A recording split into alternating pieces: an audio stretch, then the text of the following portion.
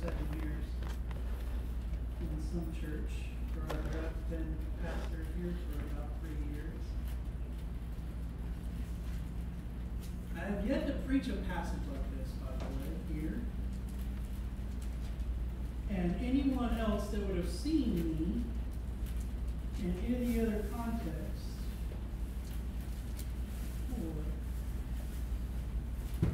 would have probably said of me that was out of character.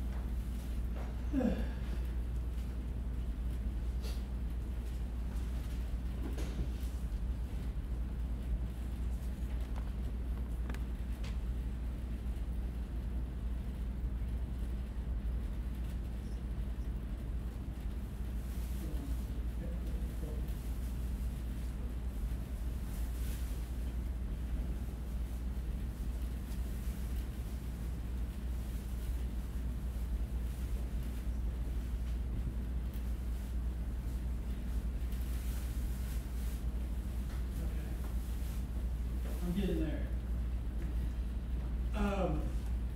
So anyway, got everything set up, we're ready to record, and we're good to go. In that 7 years, if you would have been to any of one of my first 3 years of sermons, my first sermon series was teaching through the Sermon on the Mount, by the way. People would say things like, I used to get people come up to me and say, "You're one of those fire and brimstone preachers." Well, my son, he walked in, so we'll speak of him a little bit, actually was sent away he's going into the military. I asked him, I said, "Will you listen to this message from Paul Washer?" He said, "Dad, are you kidding me? You are Paul Washer." I've heard it. I've heard it. I'm good. And so people would say, one of my wife's friends was over the house one time, and she's like, "Well, I just don't like fire and brimstone preachers." And I looked at my wife, and I was like, "Is it that way? I'm not really the fire and brimstone preachers." She's like, "Well, sometimes." I said, "Well, sometimes there's fire and brimstone in the passage." Mm-hmm. And I just preached the word. And she's like, "Well, yeah. There's not a lot of people doing that." So, today is one of those passages. Mm-hmm. Amen. R.C. Sproul recently wrote a book called Hard Sayings. This is one of them. Mm-hmm. There are two types of hard sayings in that book of R.C. Sproul. Some are just hard to comprehend, hard to grab what's being said in the text. This is not one of those passages. In fact, it's quite clear that when we read this passage on its face, you're going to understand every word there. Mm-hmm. We're just going to say, does it really say that? Does it really mean that? Mm-hmm. And the answer is yes. It really does. And yes, he really does. So let's turn to our passage today. We're turning to Hebrews 10. We're continuing on in our series through Hebrews. I'm going to pick up where we left off last time, verses 24 following to 31. Our principal passage, teaching passage today, is going to be 26 through 31. Here's the words of the Lord. "For let us consider how to stimulate one another to love and good deeds, not forsaking our own assembly together, as is the habit of some, but encouraging one another, and all the more as you see the day drawing near. For if we go on sinning willingly after receiving a knowledge of the truth, there no longer remains a sacrifice for sins, but a terrifying expectation of judgment and the fury of fire which will consume the adversaries. Anyone who has set aside the law of Moses dies without mercy on the testimony of 2 or 3 witnesses. How much more severer punishment do you think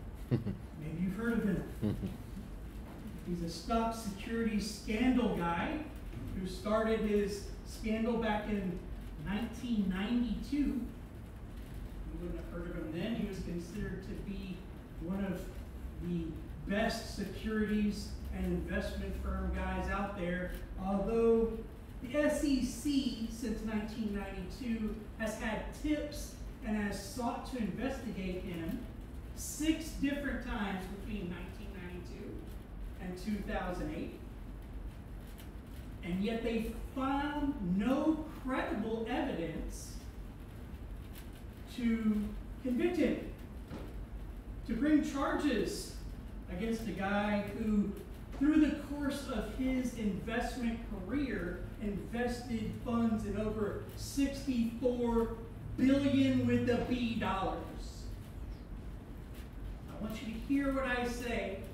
There was one man in charge of the flow of $64 billion through a course of probably 20 years. And in this time frame, there were people that were investing with him, and I'm not talking about people like me or you. I'm talking like people like the top 2% live on Palm Beach Island.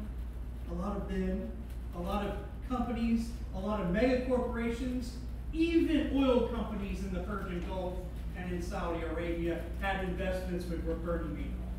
He had investments from Palm Beach all the way to the Persian Gulf and had clients of multi-tier industry and clients of just multi-tier wealth and singular names. He had people all up and down the spectrum of the super rich. And it's funny, but his call to them was not, I'm going to make you super rich. His punchline to them was, listen, I am going to give you consistent return no matter what happens in any market. You will get a consistent return from me.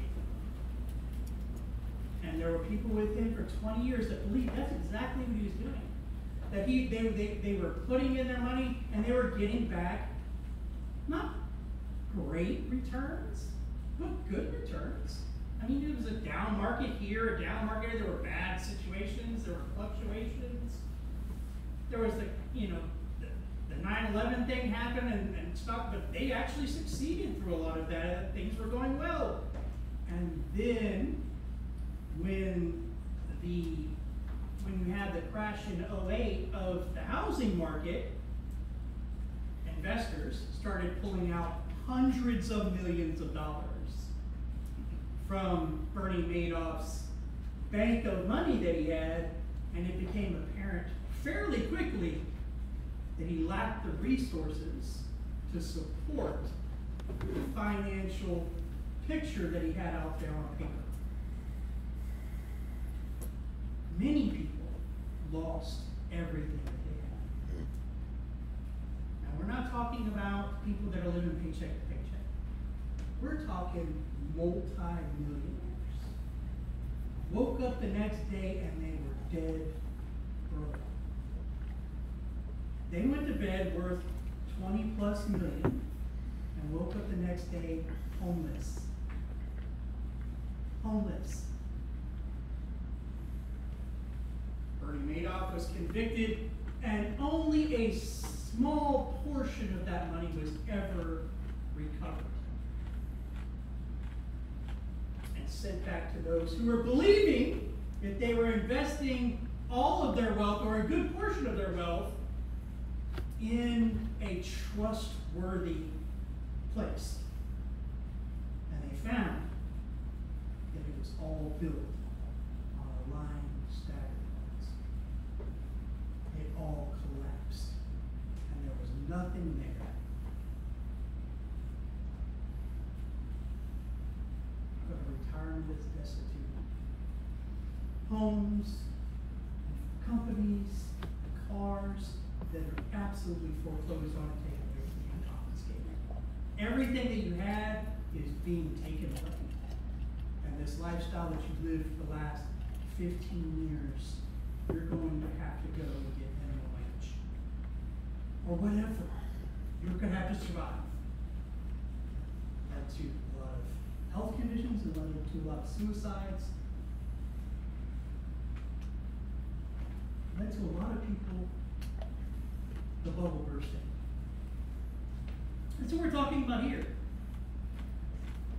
This message is on 4 costs of trusting a false gospel. You may think, well, I'm just like them. I'm sitting in the same room. I'm in the same community. We're all going through the same stuff. But when the house of cards collapse, there's an everlasting life coming. But it might not be the one you expect. It might not be anything left, but like it says,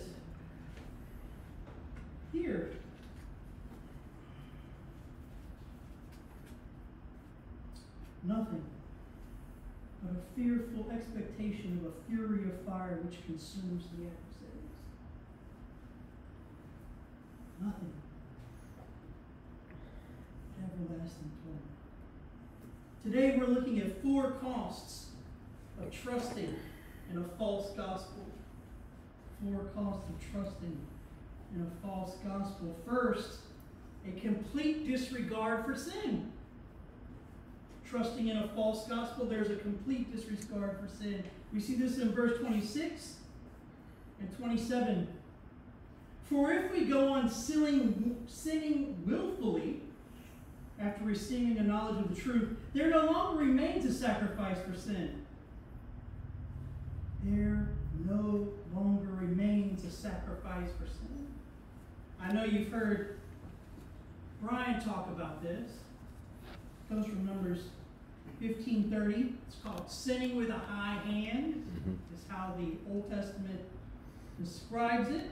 It's sinning with disregard. Like if you go out and sin, you just don't care. Whatever. I steal, I lie, I cheat. Who cares? I don't. Numbers 15:30. So the person who does anything with a high hand with disregard, whether he is a native or a sojourner, reviles the Lord, and that person shall be cut off from among his people. Numbers 15:30. That's anyone in the community of Israel that sins flippantly. Oh, you're outside the community. Yeah. And it doesn't matter if you're a community member, a slave, a volunteer, just someone that's inside the walls. What is this sinning deliberately? In one sense, I want to be honest with you, all sin is deliberate. Who here has sinned and was like, didn't want to do that? Did it anyway. I was trying not to, but I slipped, and it came out. No, that's not what's happening. Something comes up at work. Are you sick today? Yeah, I feel pretty sick. Have you been tested? Sure. Well, you look sick. You need to go home. You know you weren't tested. But you're unsure of how the boss will take that kind of information after she just plainly asked you. But that's not what the passage is talking about. You didn't want to sin, but sometimes you sin inadvertently, and you don't desire to sin. Your heart is, I don't want to sin.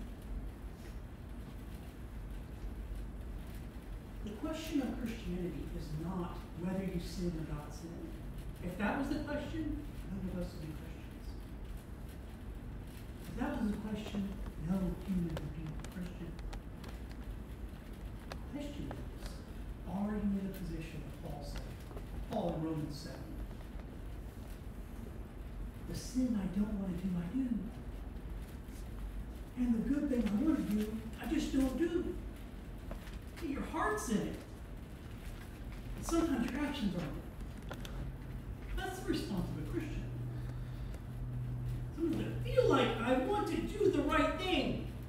All right, I remember hearing Adrian Rogers say, I sin all I want to. In fact, I sin more than I want to. Because I don't want to. Sometimes I sin. That is the attitude of a Christian. And some of us sin. Did you sin this? I don't know. I mean, you don't know. Whatever. Yes, I might have. The question is this. Do you have such a low regard for sin that you don't really care? Your desire isn't even holiness. Your desire isn't even living according to him. That's what it's talking about here. And when you go on sinning willfully, this is a word in the aorist purpose. It's in the aorist perfect active tense. What it means is it's an ongoing process. You go on willfully sinning. If that is your life, if that's the way that you live, this is that attitude of apostasy. Yes. But guess what? I walked up the aisle. I said that I trust in Jesus. I'm good. I remember one of the first guys I discipled. And we were sitting down. And he looked at me. And he said, Pastor, it's okay. It's okay. And I'm like, what are you talking about? What do you mean it's okay? He says, I've been watching TVN. And I'm one of those carnal Christians.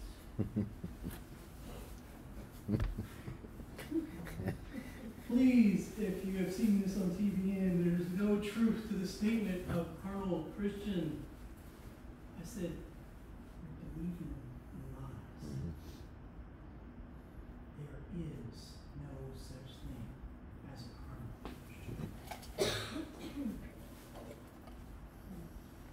Christian. And you'll say, the one day I said the prayer, I meant it, and I believed it. And I believed it with all my heart, and I said it with fervency. And because I did that, I meant all that was required in Romans 10:17. I confessed with my mouth, I believed it in my heart that Jesus is Lord. Therefore, it doesn't matter what I do the rest of my life. My testimony stands. Jesus is my Savior. That's not what Romans 10:17 is talking about. In fact, it says if you call upon Jesus as Lord and believe in your heart that Jesus raised him for the dead, you will be saved. But that as Lord part is I live from now on as Jesus my guide for my life, the Lord of my life. I not only seek to know him, I seek to follow him. Jesus plainly said, if you're not willing to pick up your cross and follow me, you cannot be my disciple. People turned away when he said this. But do you understand what he said? If you're not willing daily to die to follow me, you can't be my disciple. We're going to talk about what's being said there, what's not being said. But I want you to think about that for a second. When you're trusting in a false gospel, there is a disregard for sin. There's a book written by a doctor and a professor of theology out of Dallas Theological Seminary. His name is Zane Hodges. I would not recommend this book to read on how you should be a Christian. It's called Absolutely Free.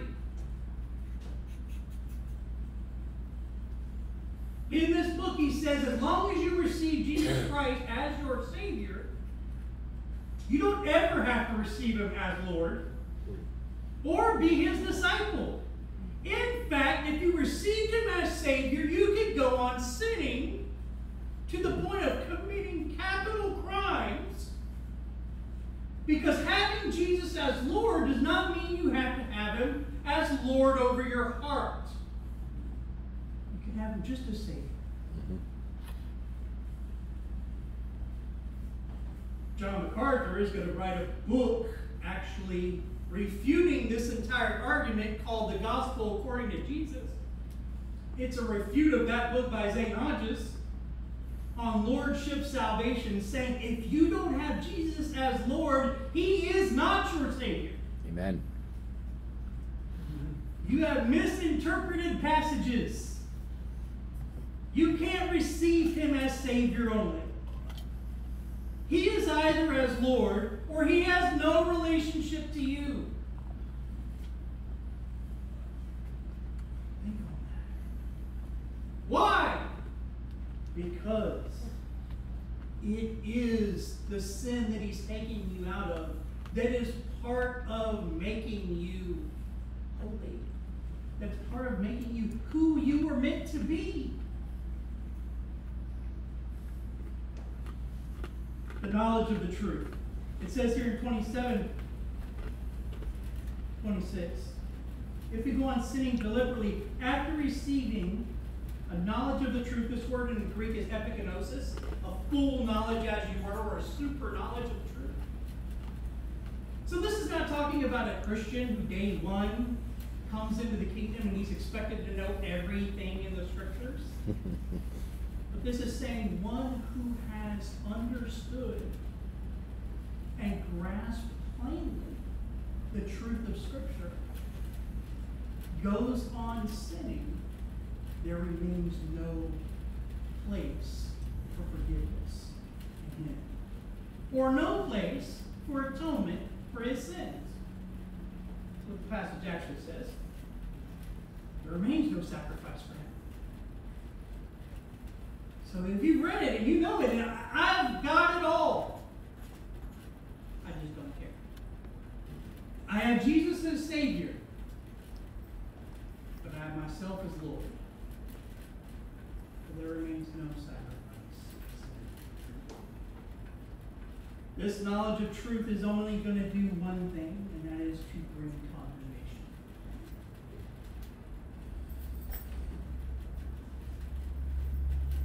And then it says, but if you knowingly sin after receiving the knowledge of truth, there remains no sacrifice of sin, but a terrifying expectation of judgment and the fury of fire which will consume the adversaries.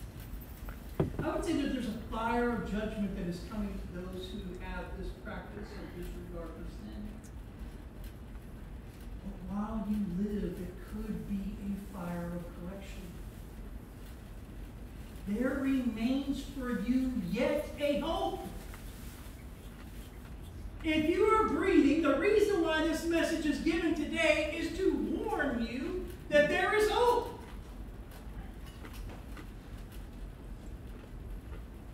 It says in 1 Peter 4:12, beloved, do not be surprised at the fiery trial when it comes upon you to test you, as though something strange were happening to you. The idea here is the Lord is bringing things into your life that are hard, that are painful, that are struggles.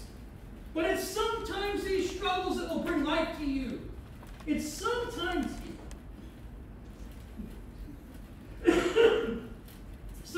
these struggles that will bring you the faithful hands of the gospel. You see, if you're trusting in a lie, the welcome of the hands of the Savior that says, I know you're not believing the truth. The truth is still here to welcome you. I am still here to welcome you. I want you to know that there's two sides to this message for both ends. Maybe you're the Christian. You've been on the edges.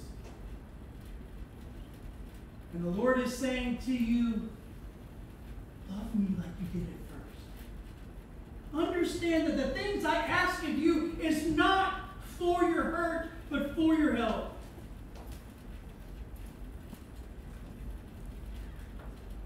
See sin as the very thing that's killing you, not the God who's loving you. God has come to redeem you. God has come to refashion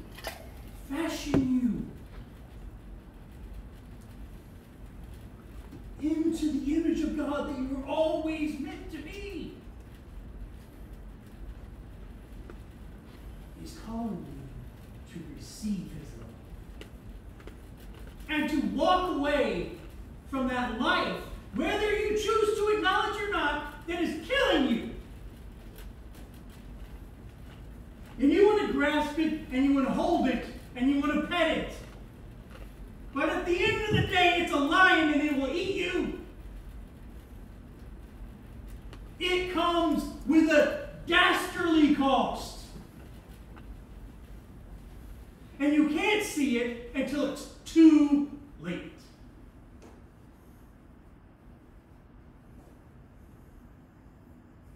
Second, the second cost of trusting a false gospel is a complete disregard for the law of Christ. We see this in 28 and 29. And anyone who has set aside the law of Moses dies without mercy on the testimony of 2 or 3 witnesses. How much severer punishment do you think he will deserve who has trampled underfoot the Son of God and has regarded as unclean the blood of the covenant which he was sanctified?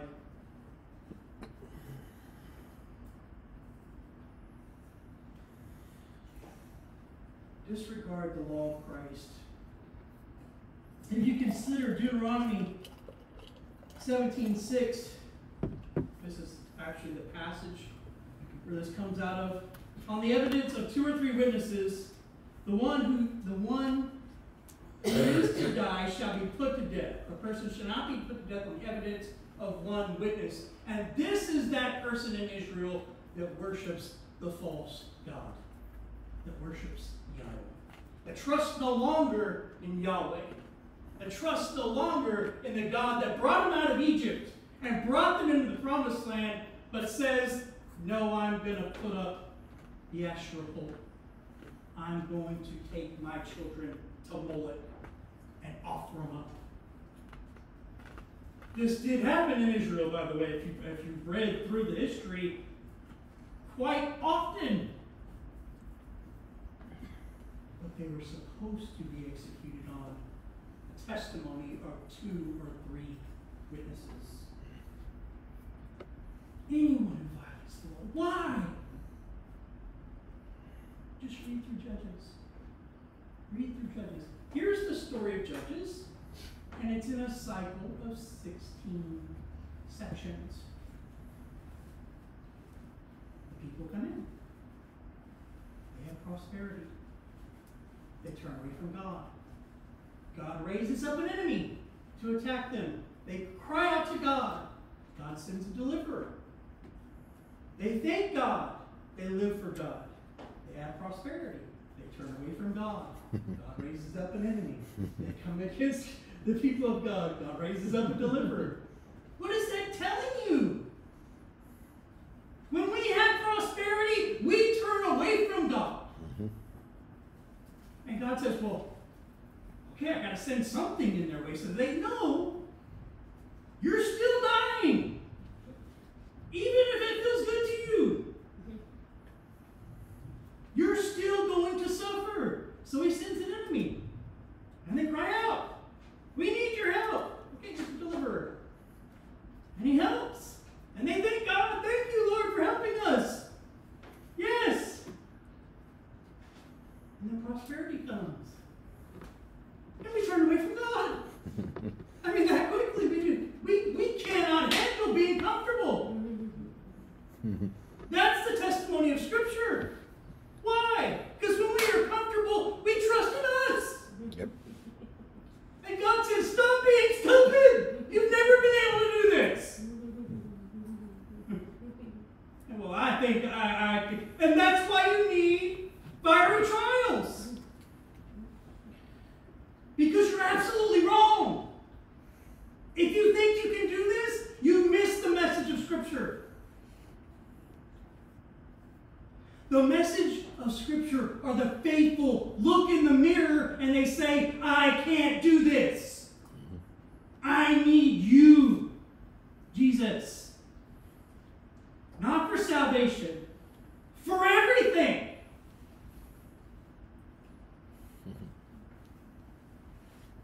You will be my God, and I will be your people. I'm trusting in you.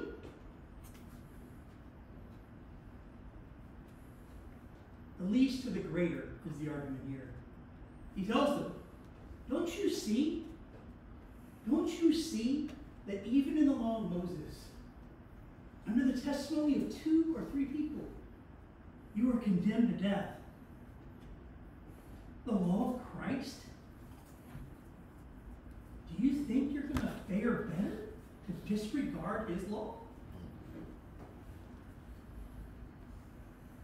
I want to read to you 1 John 2, 3, and 4. I hope you have this memorized. You should. Or circle this under your scriptures if you don't have it memorized.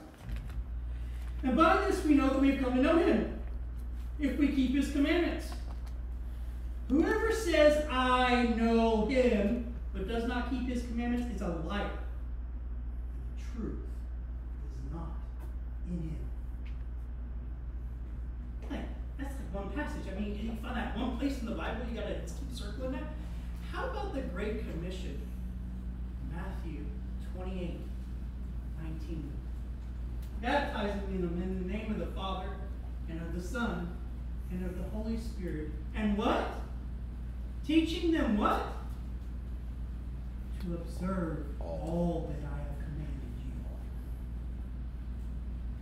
And lo, I'm with you always, even to the end of the age. Is he saying that we have to do everything that he commanded? He absolutely is. Yeah. Well, how do we do that? Lo, I am with you, even to the end of the age. He's not telling you to try harder and to put your bootstraps on and to just grin it and dig it. He's telling you to realize you can't do it. Go to the one who always could. The life of Christianity is not making a profession that Jesus is Lord. The life of Christianity is living the life of Jesus as Lord. It's waking up every day and saying, I need you. Amen. I can't do this. Without you, I'm an absolute failure. It's all going to fall apart unless you do it. Because I can't do it. And he's like, that's where you do it. That's where you do it. July 4th just passed. We celebrate Independence Day. Christians should celebrate American Independence Day, but we should celebrate Dependence Day.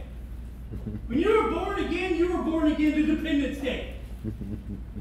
This is the day where I recognize I have a daily dependence on Jesus. Amen.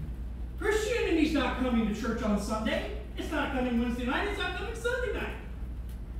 It's every day saying, Jesus, I need you.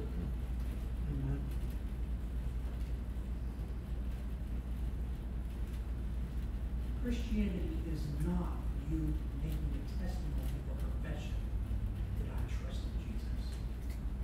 Hear what I'm saying? If you don't live for Jesus today, tomorrow, the next day, never live for Jesus.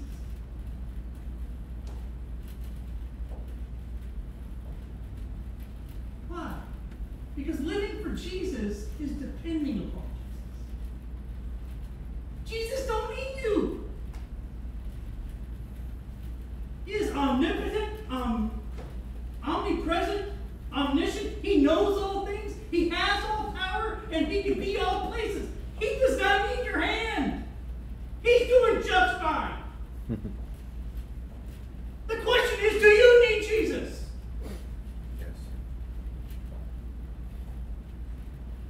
I hear these people, you know,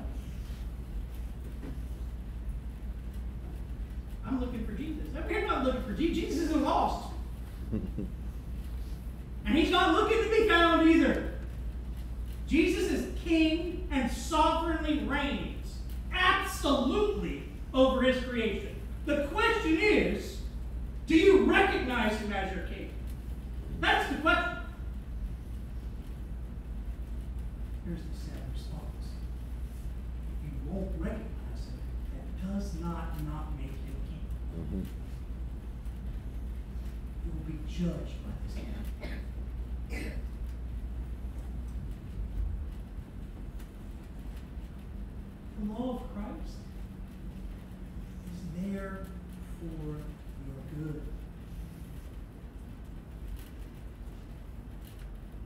Brian spoke of it earlier in our Bible study. They kind of don't understand, man. You know, I do what I think is right. And there's a way that seems right in a man. And the end of that is church.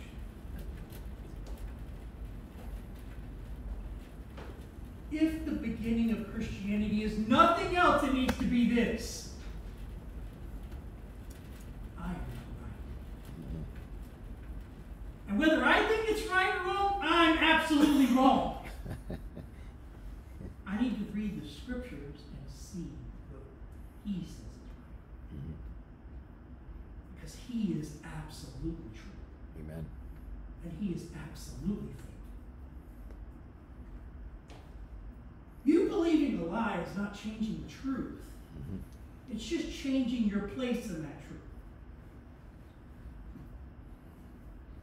God has offered you amazing grace.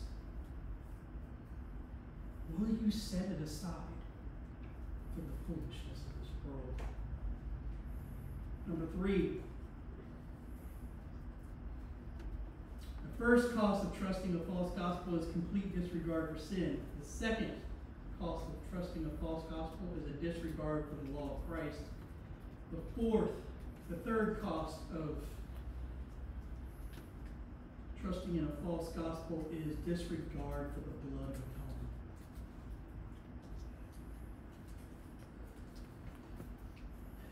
It says here in verse 30, actually, verse 29, how much severer punishment do you think we will reserve who has trampled underfoot the Son of God and is regarded as unclean the blood of the covenant by which he was sanctified, and has insulted the Spirit of grace?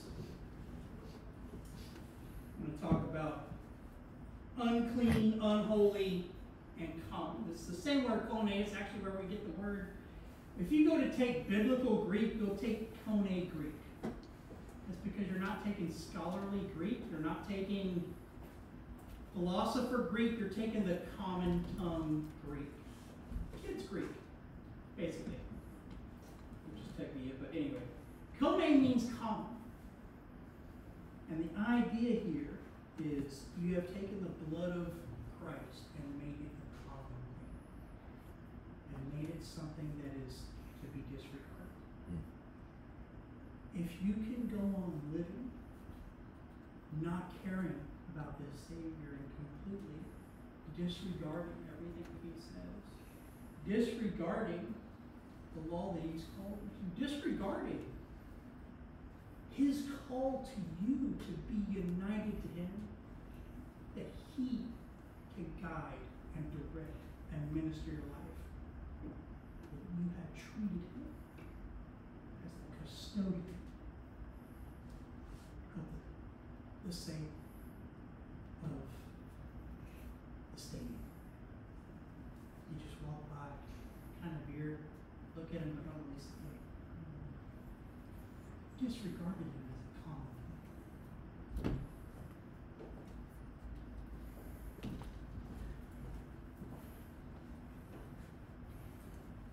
Hebrews 3:12, and this has been a long time since we've been in Hebrews 3, but I want you to hear what it says in Hebrews 3:12. Take care, brothers, lest there be any of you an evil, unbelieving heart, leading you to fall away from the living God. An evil, unbelieving heart. It is evil that you don't believe in this living God. A truth has been made known to you. A gospel has been given to you, and yet if you won't receive it, if you won't take it, then you have made common the blood of Christ spilled on behalf of those who will live and be saved. You have disregarded the blood of the atonement. Sanctified. I want you to see here, it actually says in the passage, and as regarded as unclean the blood of the covenant by which he was sanctified. Who's the he there? The he's the person who's talking about. It's not Jesus. And we said this is a two-part passage. It's talking to two different peoples. It's talking to an unsaved people, and it's talking to a saved people. Are we saying that there are people that are sanctified, that are made unholy? Well, in a sense, yes. Because the word sanctified can have two meanings as well. It can be mean, to be made holy. It can also be mean, to be pulled away into a group. Set apart. To a covenant group. You have been set apart from the big group into a littler group. So whether you're on the side of this where I'm part of a Bible community, you have been sanctified, in a sense. Even though you're not a saved person losing your salvation, you are a covenant person that has not really fully embraced that covenant home. And therefore, you have made filthy the blood that has sanctified you. And in this sense, what it's actually talking about is you have disregarded your baptism. You have seen your baptism as something not effective for you. As something not having any meaning or purpose for you other than you got wet one day. It's had no effect for you. It's had no hope for you or any help for you.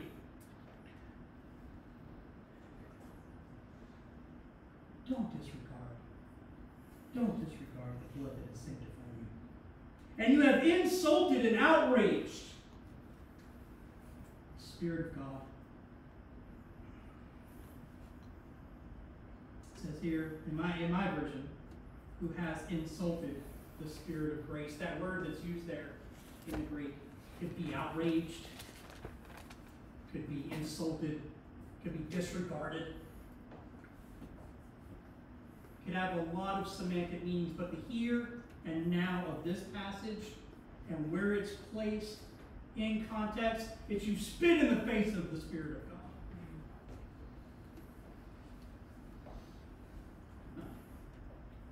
What does it say in Ephesians 4:30? Do not grieve the Holy Spirit of God, whom you were sealed for the day of redemption. It says, do not grieve the Holy Spirit of God, yet you have taken this place to such a point that you have insulted and disregarded the third person of the Trinity. This is the omniscient, almighty, living God. And you're treating him as a punk. You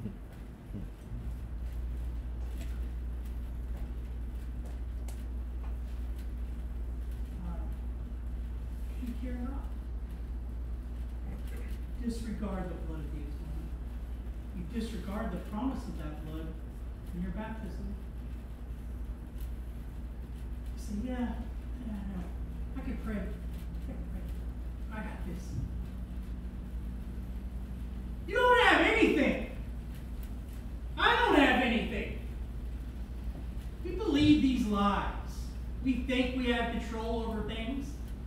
I say, I know what's going to happen next week. I have no clue what's going to happen in the next 10 minutes. I am living on grace and Jesus. That's it. I could fall right now. And so could you. What kind of presumption tells you that you have a lot more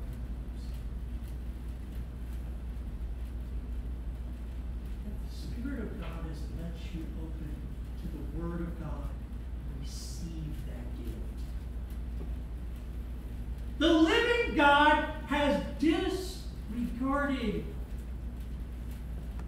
your slanderous nature. And I said, I will receive you as my child. Trust in me. I will carry you where you cannot go. And last, the fourth cost of believing the false gospel is the punishment of believing the false gospel. Starting in 30, for we know him who said, vengeance is mine, I will repay, says the Lord. And I have 3 passages for you. I want you to turn and look at all of them. Deuteronomy 4:24.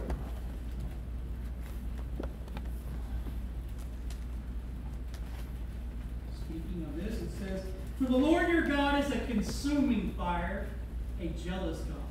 It's the nature of the God that we are insulting. Look at Deuteronomy 32:35. This is almost an exact quote from here. It says, vengeance is mine, I will recompense for the time when their foot shall slip, for the day of their calamity is at hand, and their doom comes swiftly.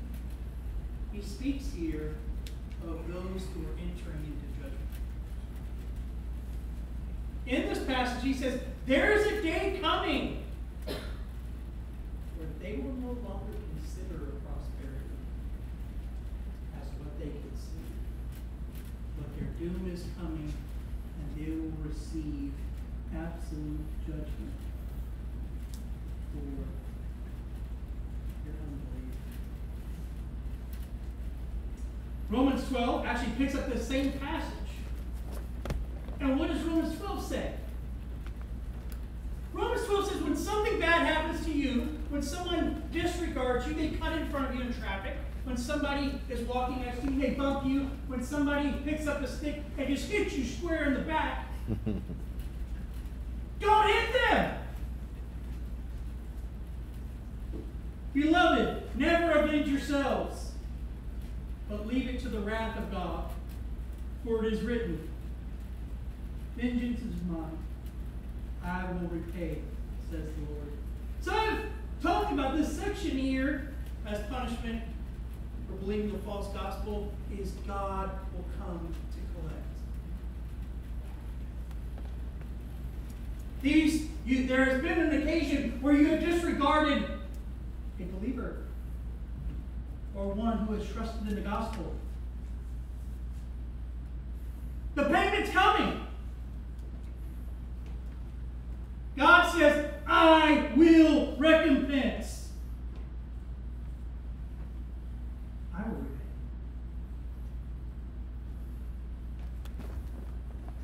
So my question to you, if you're outside the kingdom, are you ready for the debt to come to collection? Second, God will judge. This is both. I want you to see this as those outside the kingdom and those inside the kingdom. It says here in Amos 3:2, you only have I known of all the families of the earth. It's talking about Israel. And it says, therefore I will punish you for all your iniquities. This is not a punishment unto judgment. This is a punishment unto salvation.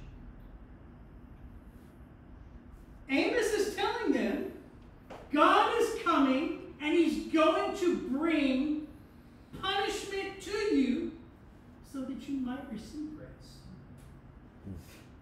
Why? Because you foolishly walk in arrogance, thinking that you have grace. And you don't. You have bought the lie. Before I go further, I want to say, I am saying something and I'm not saying something. What am I saying? I'm not saying that if you do everything the Scripture says and that you walk according to every law that I've ever seen in Scripture and I love Jesus and all these things that I'm going to be saved. I'm not saying that. I'm saying that those who have been saved will desire to walk in the manner of Jesus. Amen. That will love the way he desires for you. That will know that the one you are to trust is no man, no person, no pastor as much as he who doesn't exposit the scriptures. Trust Christ. Trust the one who does save. Trust the one who continues to save. And in that, you will find freedom. But if you won't receive that, God will punish you. Isaiah 66:24. This is talking about the end of time. At the end of judgment. And they will go out and look at the dead bodies of the men who have rebelled against me. For their worms shall not die, and their fire shall not be quenched, and they shall be an abhorrence to all flesh. I want to talk about this, at least. This last portion I'm going to end with a quote by Jonathan Edwards on this passage. That phrase, their worms shall not die and their fire shall not be quenched, is an evidence of the ongoing torment of those who die in judgment. Their worms shall not die is the idea that they shall be eaten from within all the days of their life, without end and without mercy. The worms shall not die means, first of all, you'll never be completely eaten up from the inside, but it'll go on continuing to eat. That fire that will not be quenched means you have a lot of stuff to burn, but not so to the point that the fuel will run out. You will continue to burn. And are those figures of speech? They absolutely are. But what could they possibly be figures of? But anything but inter and outer, current, and absolute punishment. That's what awaits all those who are enemies of the living King and the living God. That who by grace has brought you here with living breath, saying, come to me, and I will not receive you as a slave, but as a son and as a daughter, who will receive blessings beyond imagination. For no eye has seen, or ear has heard, or mind has even imagined the blessings that I have prepared for those. Amen. See, as bad as the other side is, the grace on the other side is so much sweeter. Jonathan Edwards, who of the fame you might have heard of, Sinner in the Hands of an Angry God, wrote this about this passage. Why should a worm think of supporting himself against an omnipotent adversary? Consider God has made your soul, and he can fill it with misery. Made your body, and he can bring what torments he will upon it. God who made you has given you a capacity to bear torment, and he has that capacity in his hands. How dreadful must it be to fall in the hands of such a being. That's what this passage says. That's a colloquial statement, by the way, in the first century. To fall in the hands of the living God is actually to be handed over to your enemy's judgment. It's actually what that statement means. So it is always a fearful thing to fall in the hands of a living God, because he is an enemy that can punish absolutely. And is absolutely righteous. He's also the living God that says, today, if you will not harden your heart and come to me, I will receive you as a child. I will care for you as a father. Gracious Heavenly Father, we do thank you for your mercy and your kindness towards us. We do know that there are hard passages in Scripture like these, and we are thankful for the grace and kindness you have offered us alone in Christ. Let that monument